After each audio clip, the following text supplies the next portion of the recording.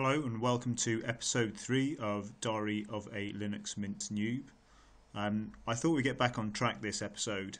As episode 2 I kind of delved in a bit deeper with trying to get OpenShot working and learning a little bit about codecs, which I didn't know a lot about, but we got there in the end and got the video edited and up to YouTube. In fact, it seemed a better quality video perhaps than the first one, and perhaps that's my understanding of the software is getting a bit better.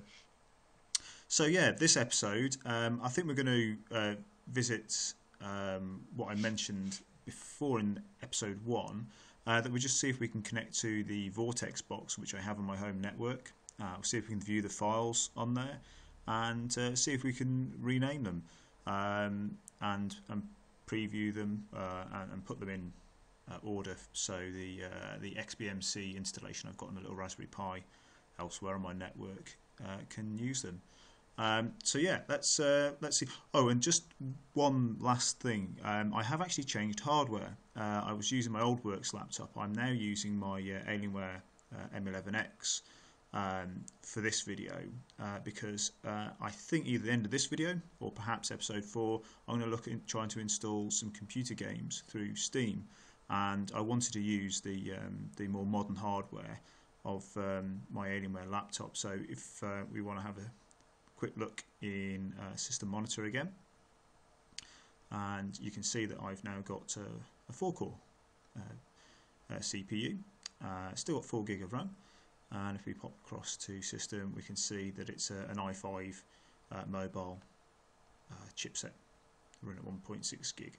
So yeah, we'll see how that fares. Perhaps at the end of this episode or perhaps next episode. We'll see how this one goes. So first off, let's see if we can connect to the Vortex box. Now I do remember opening up the home folder. On the bar here there was a network tab.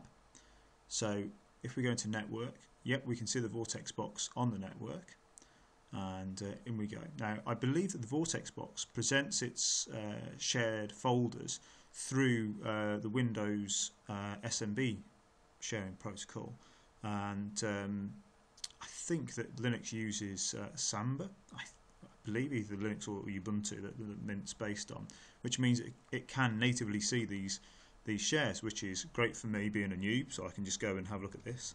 I know that Linux does use its own, or it can use its own file sharing system, which I don't know about yet, but anyway, let's go and investigate these. I know that the files is the read-write access to the Vortex box because I've done this work before from a Windows machine, and the movies, music and pictures, these folders are just read-only, so you tend to connect your media devices to these so they don't tend to write over any of the information by mistake. So into files we go.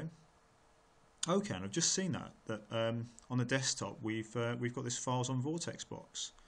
I don't know whether that's permanent, whether that'll disappear after a reboot or log off and log on, but I can see here it's also mounted down here. We've got a little eject icon as well.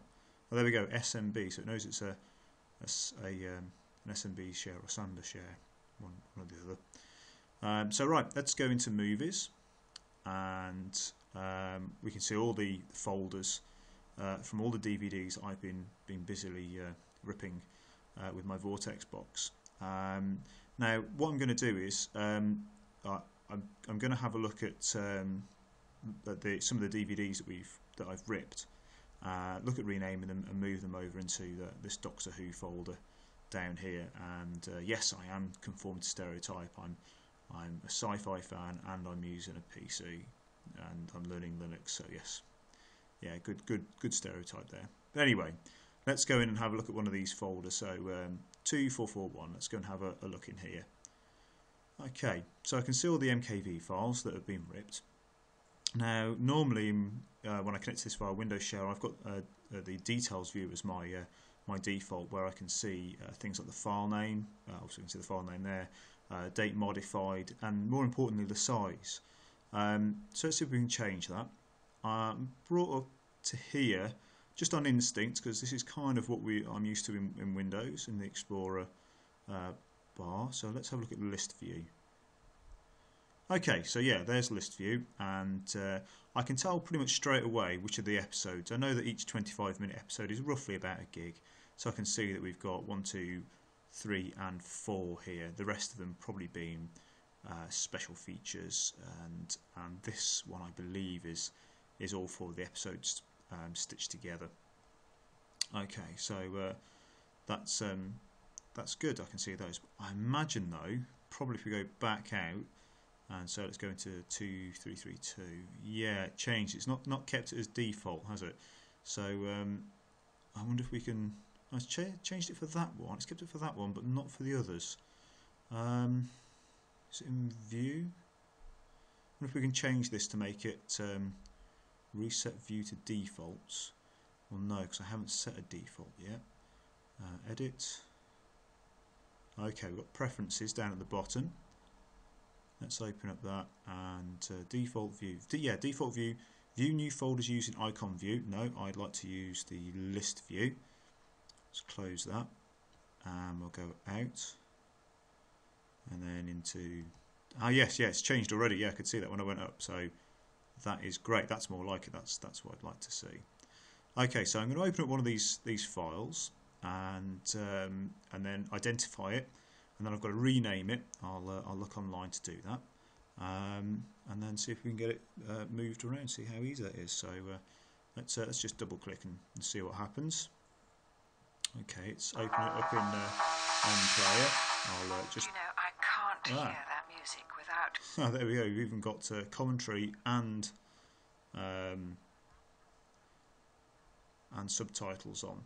So I don't know what Google's copyright is regarding me showing this. So I might have to blur this out. This looks like the War Machines episode 2, and luckily it's called 2. But what I'll do is I was just going to press F2 to rename it, which is what I do in Windows to rename files. Let's press F2 on that. Brilliant. Okay, so exactly the same thing. I'll just call that 2, so I know that's episode 2. And I'm just going to go online. Okay, I've just looked up on the tvdb.com for episode 2 of the War Machines, and I can see here that it's in season 3 of Doctor Who, and it's episode 43. So I'm going to go back to my file here, and again F2 to rename it, using the naming convention that the scraper in XBMC likes. Rename this 1963 series 3. It's episode 42, and I'm just going to put on the end the War Machines episode 2. That's it.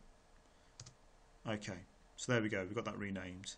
Now what I'd normally do now is I go in and that's nice. That's like Windows 7. It drops the file extension off the end there. I'll copy that onto the clipboard, and I'll go and find the next file, and we'll see what this one is. Okay, I found out that this is episode 4, so we're going to rename this file. We'll put 4 on the end, and we'll change that to 44. Okay, I'm going to find out the rest of the episode numbers, and we shall resume the video. Okay, I've found the episode titles out, and they've been renamed.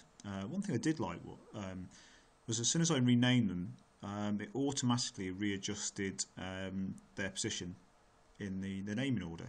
I noticed that one thing in Windows, you usually have to go out of the folder you're in and back in for it to readjust, or press F5 to refresh the view, but this did it automatically, so that's great. Okay, so we're going to move these into the folder for XBMC to use. Right. One thing I've noticed, I'm trying to drag a selection box, as I would do in Windows, across these 4 files by holding down the left-hand mouse button and dragging the mouse cursor, and you can see nothing is happening. I don't know if it's a right click. No, that just brings up that menu. Okay, so let's see if we can shift click and select these. Yes, we can. Okay. So we're going to cut these and move them. So we use the scroll on the side of the mouse pad into the Doctor Who folder, Season 3. Right click and paste those into there. Okay, that's great. Yeah, there they are.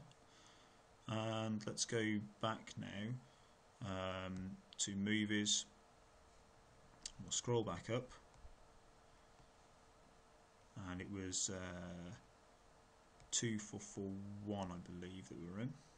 Yeah, those are the old files that I'm not going to use. I'm not interested in keeping the special features. Should I want to watch those, I can always go back to the DVDs. So let's see if we can do one of the keyboard shortcuts I know from Windows to get rid of this. Shift and delete. Yep, there we are. Are you sure you want to permanent delete? BBC DVD 2441. And yes, I do, so I'm going to delete that. Okay, incredibly easy. The only thing I was surprised about was the lack of the selection window. I don't know why that's not there, but that was a very, very easy process. The files were easy to find across the network, automatically found. I didn't have to enter any paths to the share. They were just automatically found. So yeah, big plus point there for Linux Mint, and I shall end the episode there. Okay, if you've liked the video, please leave a comment or rate or subscribe. That'll be great. I'll see you in the next episode.